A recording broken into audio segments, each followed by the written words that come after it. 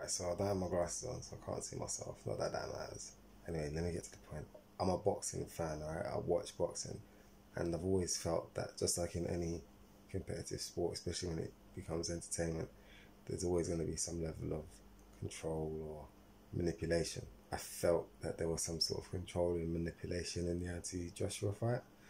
I felt that there was a touch bit of control and manipulation in the Anthony-Joshua fight. Him losing made him relevant for the year. Now we're building up to see this big fight. If he wins, you know, he's pinned him down a bit, but now it makes the heavyweight division a bit more broad. Anyway, I digress. It is a game. It's an industry. It's designed to keep people drawn in, to build excitement. Unlike the Klitschko era where it was win after win after win, now it's entertainment. It's an entertainment sport. It's got to compete with the likes of UFC, it's genuine fighting. It's straight up wars. I say all of this because I found a bit of information today that makes me believe that there is a high level of control in the sport. Now I want to play this clip off the TV, copyright, whatever, but this is just what it is. Like, I'm not even trying to mess about. Like, I'm not really a vlogger or anything. I'm just giving you my view. It's probably going to be the first one that I just throw up. It's all going to be done on my phone. Ain't no special effects. But what you're going to see is a bit, like, shocking.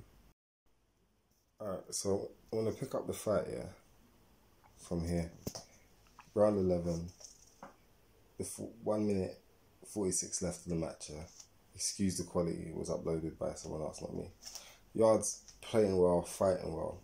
I just want you to remember to look out over to the right hand side of the screen, yeah. On this hand side of the screen, Kulev's going to move out the way at one point. When he does, you'll see that there's a guy that signals out to Yarde.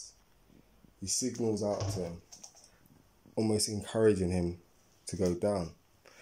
I'm going to sit down and play this because the screen's a bit wide. Okay. Let's have a watch. Trying to throw, still hoping to maybe land a big shot, but that determination is not there like it was earlier in this fight. Look at that slow motion left hand from Anthony Yarde. That was lightning quick, cobra fast early on, and now it's in slow motion. The question is, does Kovalev have enough in the tank to step on the gas strong enough to take Yarde out of it? That's what looks like he got enough in the tank. That was the question. Does he have anything left? He's 36 and being in wars. I think he's got to take a good look at Yarde right now. That's the leader of Yarde.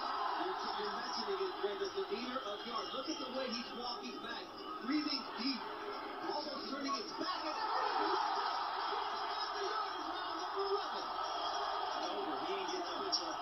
And okay. No, yeah. I'm not even gonna act like say I wanna pretend like this ain't what I see, yeah. I'm just gonna say what I see, yeah. From my point of view. Now, obviously, I might be wrong. I might be right. Who cares? Who knows, innit? I'm just giving you my point of view, yeah? So this is a bit further back, right?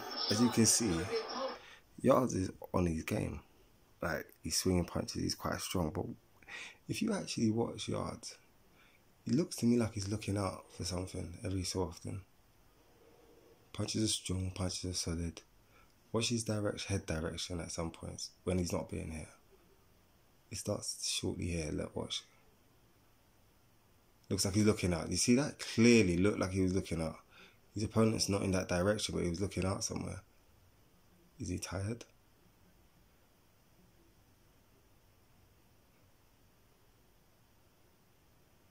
Looking. Just not staying fully focused. Looking again. Did you see that? Clearly looking.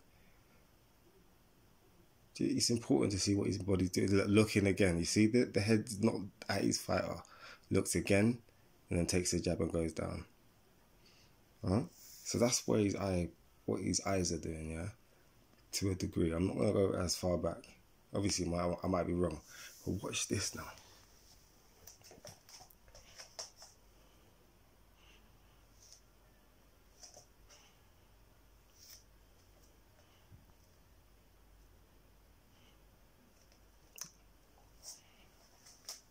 Yeah? Come on. Come on, man. Come on, man. Come on, man. One more, please. Yeah.